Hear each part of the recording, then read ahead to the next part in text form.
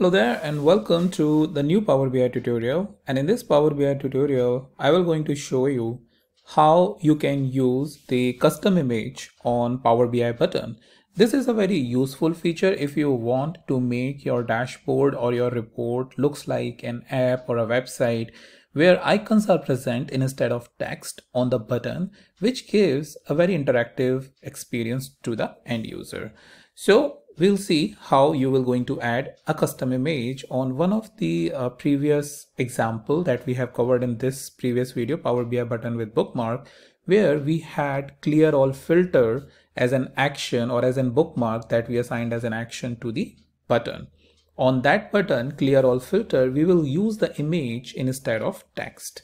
So before I move ahead, a quick information that this sheet is present within the description so that you can quickly view all of the videos by searching it in the Google Sheet, and here is their YouTube link that I'm maintaining for you. Another thing is, if you want to access all of my videos, then you have this another report, the Google Data Studio report. This contains all of my videos related to Click, Tableau, Power BI, Python and all. And you can just search it here and get whatever you need by selecting the video you want. All right. So with that, let's move ahead with the Power BI custom image tutorial. All right. So here we are in the Power BI report that we had created or used earlier in previous videos as well. And in the previous video, I created this clear all filter. What it does is basically, if you remember, I can make any selection over here, right? And make multiple selection. And if I want to clear all the filters in one go, I'll just click over here and by holding down the command key and click. So it will be filtered or it will remove all the filters irrespective of any number of slicers that you have. So if you have 5 slicers, it will clear all the 5 slicers. Now this is something fine, but how we can make it more interactive? Well, we can have the clear all filter icon. So for that, what I will do is clear all filter.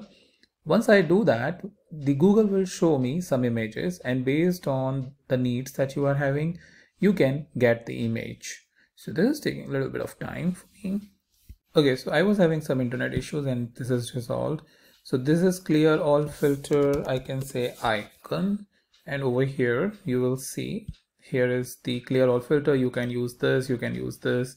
And what you can do is, I will probably use this one and I will right click and save. Since I have already saved it, I will not save it again. But what I'll do is come here in this report, select this, go to, first of all, the button text. I will disable the button text which I entered. I have to enable the fill, and within fill I need to click on add image and filter remove, and I'll click open. So once you open, you will see that it is not properly aligned, and to align it properly, what you need to come here on the image fit, and you will click on fit, and then you just need to adjust the width and height based on the needs. So now this looks really cool. If you will see that you have a clear indication that it removes the filter or it clears all the filter. So now if I just select maybe this and come back, and whenever I want to clear all the filters which is here in my report, I will hold down my command or control key and click over here, and this will going to remove all the filters. That way, if you see, this icon is making my report more interactive as compared to a simple text. And this is the main thing I wanted to talk to you about how you can add an image, a custom image, and make your report more meaningful. So that's about it, and I'll meet you in the new video with the new topic.